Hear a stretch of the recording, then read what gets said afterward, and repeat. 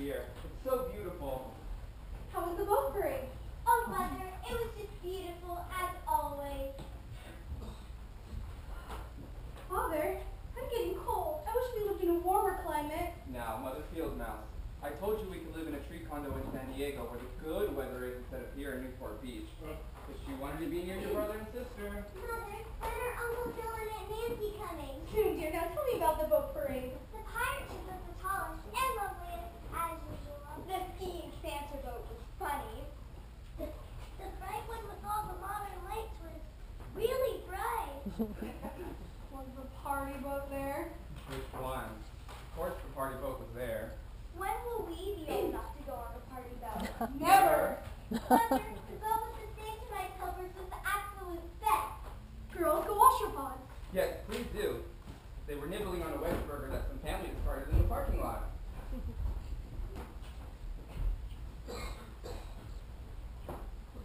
The girls were asking me about Santa coming again. They keep telling me about something called Santa Tracker, but you need some high-tech device to access it. And until they stop these incessant lies about iPads being mini, we'll never know. Well, until they do, we'll just have to keep using that vulgar mouse at the library. Why it was ever called that, I'll never know. I do not look like a hunk of plastic with a wire coming out of my butt. Such an insult. Father, I just don't know what to do to help Santa find us. Another year waiting for him, and if he doesn't come this year, the girls will be heartbroken. Mother, I wonder if the bright lights of the boat parade make it hard for Santa to find us. Well, dear, it's possible. Let's get ready for your aunt and uncle to come. Straighten up. I wonder what story Uncle John and Nancy will have for us this year. I love their stories, even if we heard them a dozen times. Your brother has certainly had a colorful life. What does Uncle Joe do again? He's a writer and a musician. And what about Aunt Nancy? What does she do? Well, she does all kinds of things. You never know where she may pop up or what she may be doing. She's the one who's always wanted to be in the entertainment industry. She's always been larger than life. She's the animated sister. Let's finish cleaning up and get some of these decorations on the tree.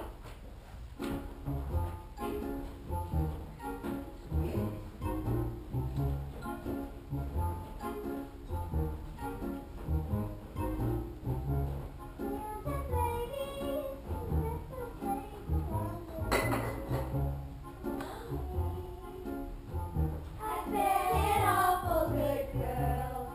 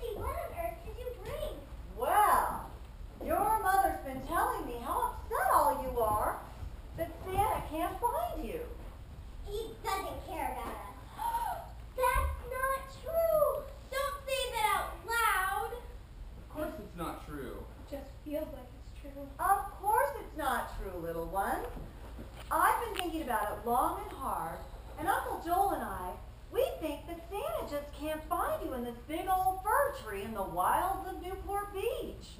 Yeah, we think they need to step it up a bit and decorate this big old tree. You know, that's a fabulous idea.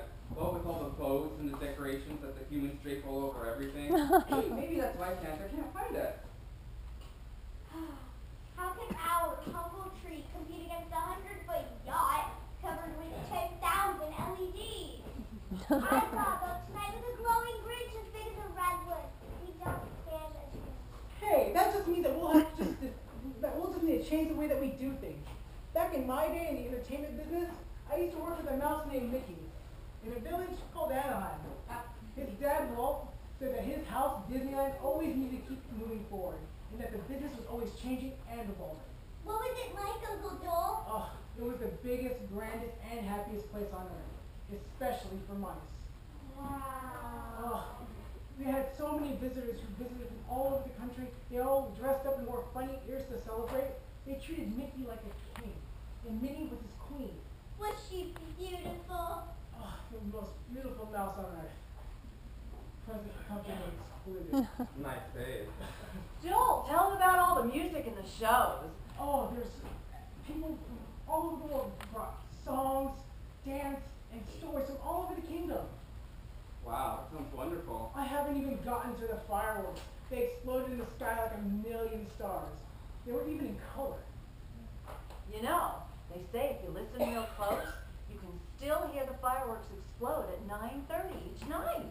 I always thought that was McDonald's dumping their trash. What was Mickey's home like at Christmas? Oh, Mickey's home is so magical.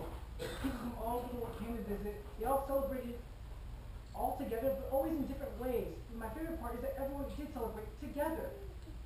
What do you mean in different ways? Well, people and mice celebrate the holidays in different ways, depending on where they're from. We all have different family histories and family cultures. Like my family history is different from your mother's. We each used to celebrate a little differently than we do now. Maybe it's time to change our ways. We should make our condo the Disneyland of Newport Beach. Tonight, let's open our home to our neighbors and find out how everyone else celebrates the holidays. We can have everyone bring an ornament and help us decorate the tree. Santa's gonna find us for sure this year. I think me and Uncle Joe should go tell the neighbors. Yeah, you guys go while we finish decorating the tree, preparing for our neighbors. So, Uncle Joe. I love the idea of everyone dancing and singing. I can't wait for the party to begin. I should go start preparing food for our guests. And I'll help the girls go through my big bag of tricks. I'll get the craft basket. Man, that Mickey and Minnie sure are lucky mice. I heard that Mickey is the richest mouse in the world. Whoa. What do you suppose Mickey gets for a treat? What kind of treat? Any kind he wants. How did you get back so fast? We simply told the crows and the seagulls, you know them. They'll tell everybody in about 5 minutes.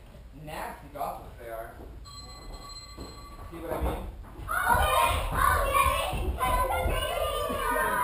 We heard you were celebrating and we wanted to help. We brought you a pie.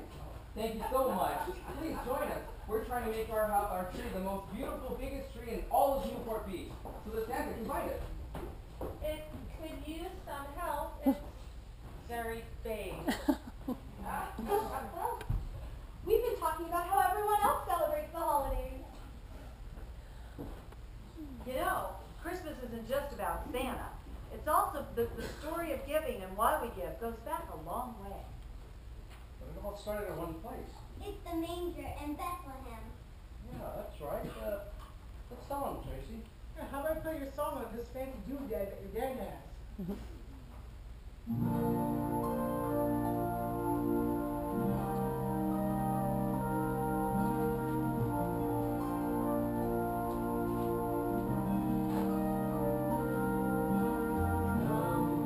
They told me ba-rum-bum-bum, a newborn came to see ba-rum-bum-bum. Our finest gifts we bring ba-rum-bum-bum.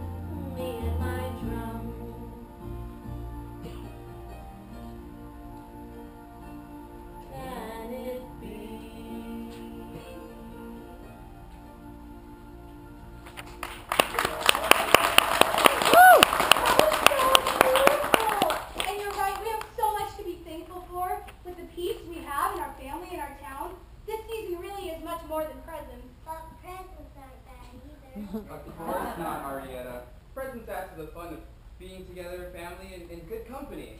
Please, stay with us for the evening. Okay. Can I get you some tea? Yes, please.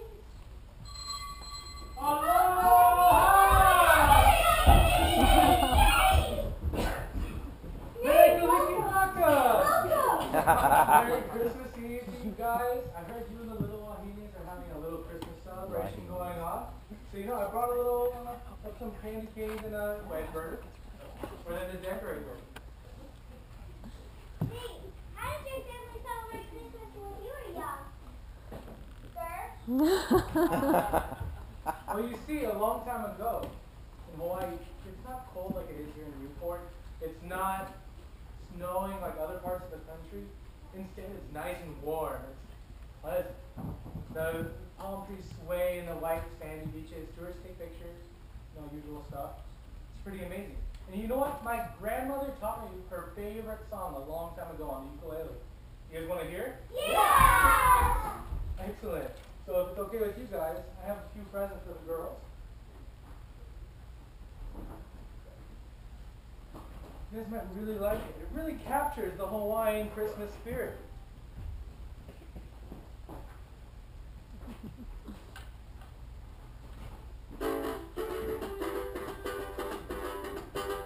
Mere Kalikimaka is the thing to say on a bright Hawaiian Christmas day.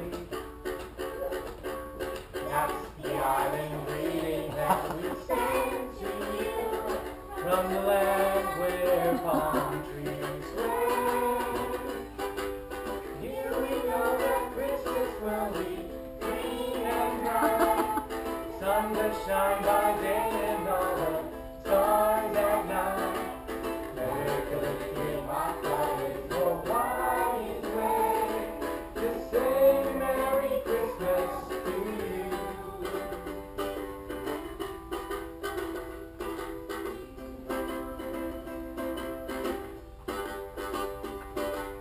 Merry Kalikimaka is the thing to say on a bright Hawaiian Christmas day.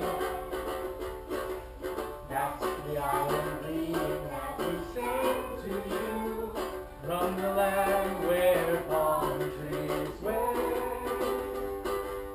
Here we know that Christmas will be green and bright, sun to shine by day and all the stars at night. Mele Kalikimaka is Hawaii's way to say Merry Christmas to you. To say Merry Christmas, a Merry, Merry Christmas. To say Merry Christmas to you. Wonderful! Yes, thank you so much, Nate. Please have a seat and stay with us for the evening. Much mahalo. Speaking of how everyone else celebrates the holidays, everybody gather around and take a listen to what I found in the Newport Independent newspaper.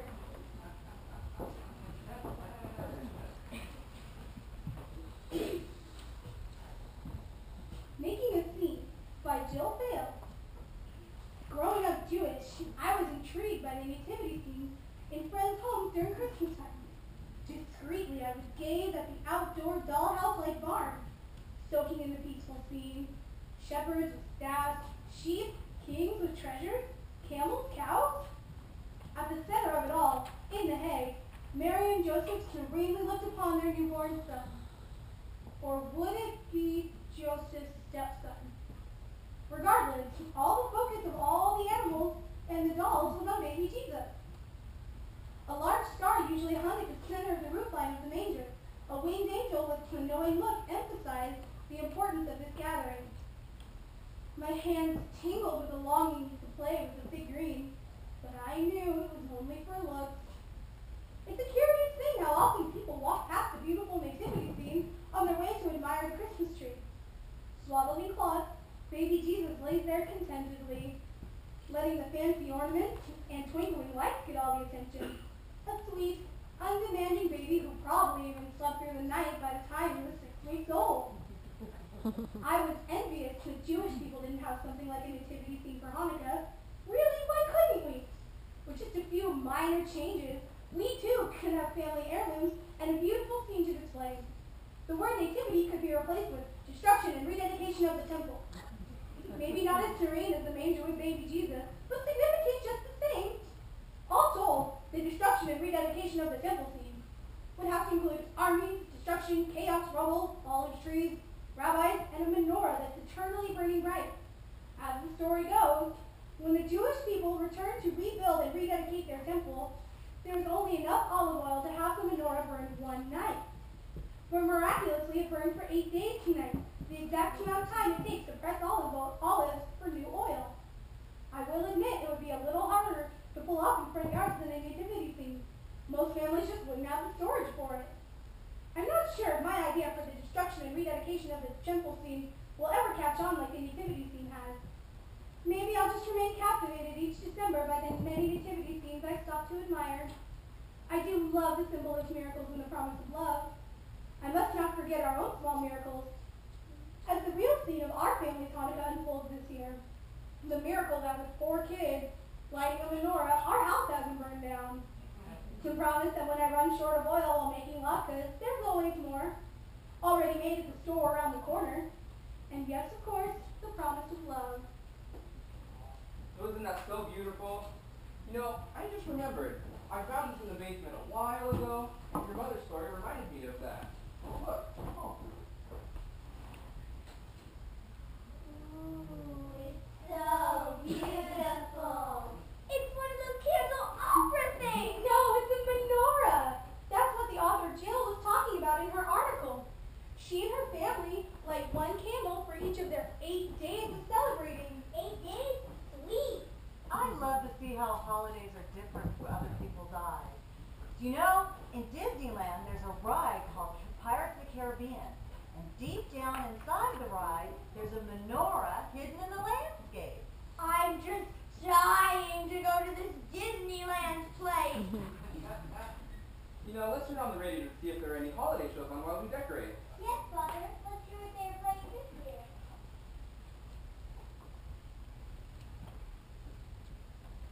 year. And now, the continuation of A Child's Christmas in Wales.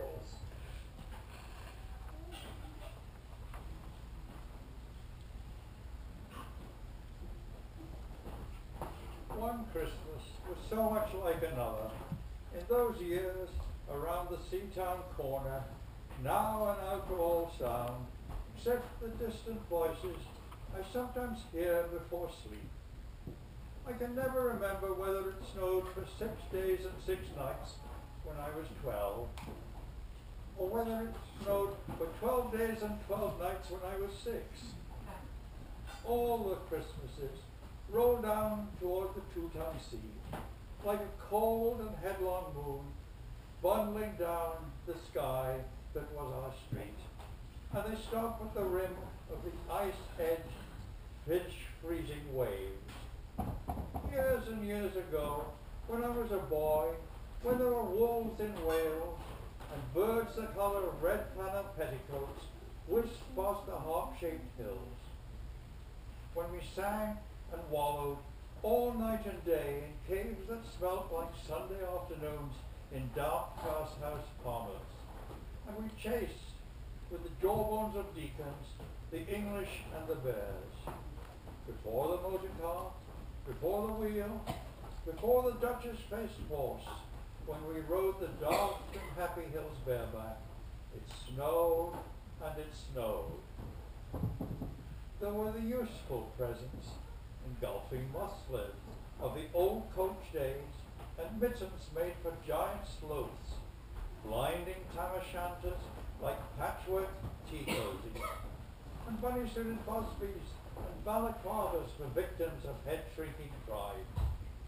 Once I had a little crocheted nosebag from an aunt, now, alas, no longer whinnying with us, and pictureless books in which small boys, though warned with quotations not to, would skate on Farmer John's pond. And they did, and they drowned. And then there were the useless presents, once by mistake that no one could explain, a little hatchet, and a painting book in which I could make grass, the trees, the sea, and the animals, any color I please. And still the dazzling sky blue sheep are grazing in the red field under the pea green birds, and a packet of fake candy cigarettes. You put one in your mouth, and you stood at the corner of the street, and you waited for hours for an old lady to scold you for smoking a cigarette. And then with a smirk you ate it. Mistletoe hung in all the front parlors. There was sherry and walnuts and bottled beer and crackers by the dessert spoons. Cats watched the fires, and the high heat fire spat, all ready for the chestnuts and the mulling pokers. Uncles sat trying their new cigars, holding them out judiciously at arm's length, returning them to their mouths, coughing, and then holding them out again as though waiting for the explosion. And some few small aunts, not wanted in the kitchen, or anywhere else for that matter, sat on the very edge of their chairs, poised and brittle, afraid to break like faded cups and saucers. For dinner, we had turkey and blazing pudding.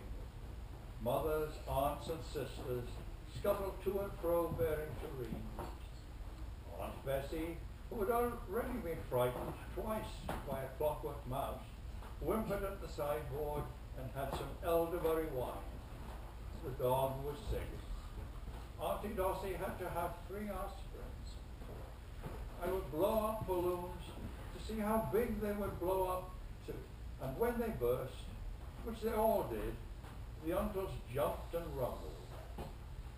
In the rich and heavy afternoon, the uncles breathing like dolphins, and the snow descending, I would sit among festoons and Chinese lanterns and nibble dates.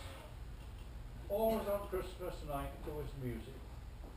An uncle played the fiddle, a cousin sang Cherry Ripe, and another uncle sang Drake's drum. It was very warm in the little house.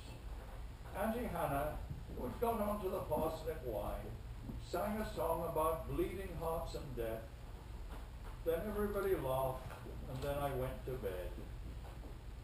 Looking through my bedroom window, out into the moonlight and the unending smoke-colored snow, I could see the lights in the window of all the other houses on our hill, and hear the music rising from them up the long, steady, falling night.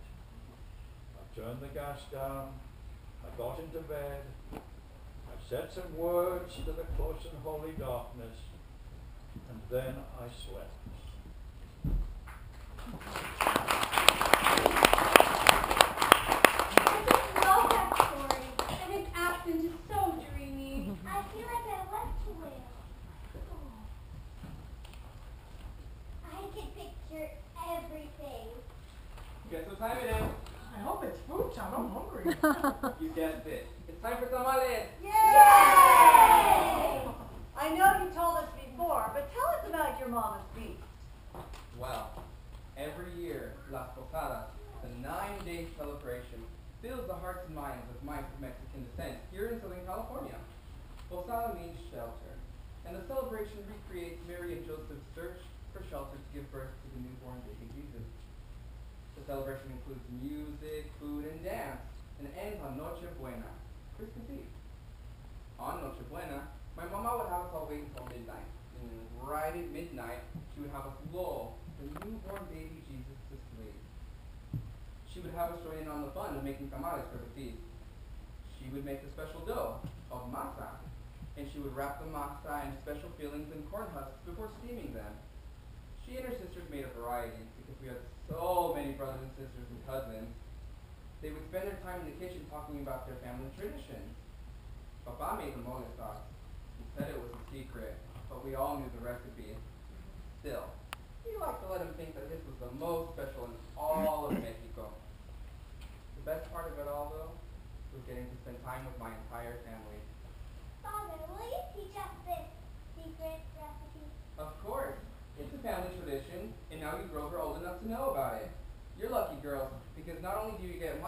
traditions, but you also get your mommy's traditions. It's a twofer. Mother, they are